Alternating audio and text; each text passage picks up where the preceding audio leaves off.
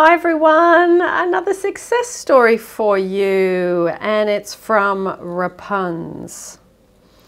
I have known about the law of attraction since I was 16 years old.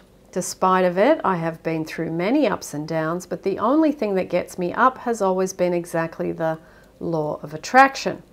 I realize now that I'm living the life of my dreams. I have successfully attracted my dream job, a good education, a car, boyfriends and money over the years. I now come to understand it is all about the law of attraction and our focus. Here is my specific story I would like to share with you all.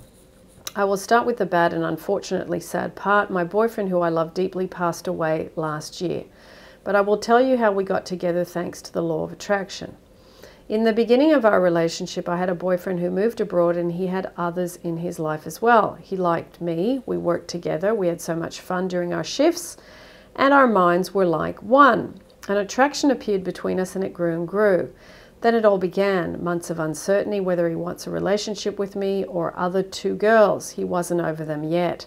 He truly had a pure soul though. He left after a misunderstanding. I felt so bad. I even got drunk for the first time in my life. So after more than a year of on and off again, he said he absolutely didn't want to be with me anymore.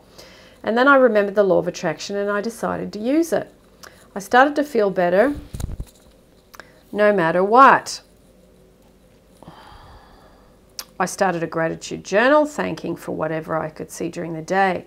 I started to look for the good in others. I listened to happy couples in my life. I sent prayers and love to him through God. I was singing the song "That's the Way It Is" by Celine Dion to myself. I had fun at work. Before I went to sleep, I listed 10 good things that happened during the day, and I tried to focus on the good around me, the sky, the sunny day, the birds. One night, though, I thought I should call him.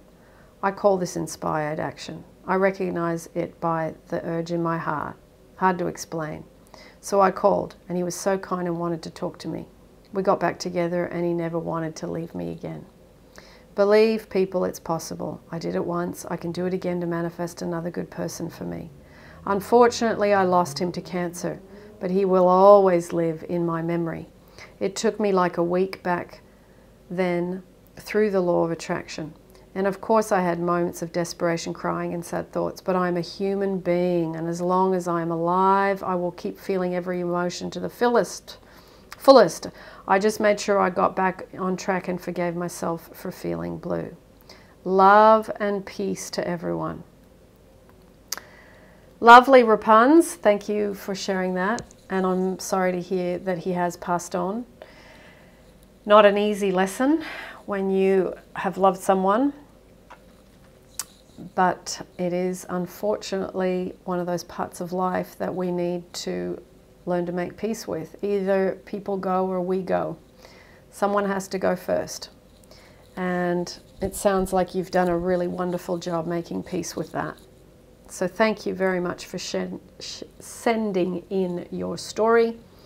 And I will put some bits and pieces down below that will help those of you that are still trying to manifest, still looking for just little things to do along the way to help the journey and to make it easier. And right now in December, which is going into holiday time, it is often a time where we feel more lonely, more sadness, more aloneness.